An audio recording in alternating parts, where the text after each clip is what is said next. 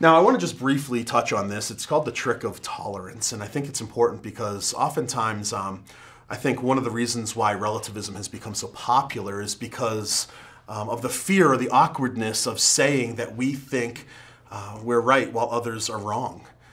You know, we're afraid of being labeled intolerant, is what it's. This fear, I think, is unjustified because people are confused about what tolerance actually is. And I'm just going to fly through these two definitions, but this makes me sad, right? When you get called, you're intolerant.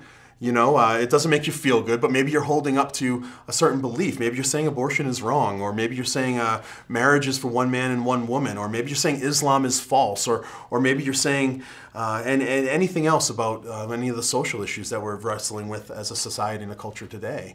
You get labeled as intolerant.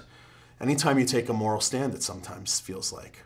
But it's a misunderstanding and a misapplication of the definition, true definition of tolerance. Culturally speaking, we want to believe that tolerance is total agreement with people, accepting of all ideas. More than accepting, it's actually lent itself now to affirming all ideas.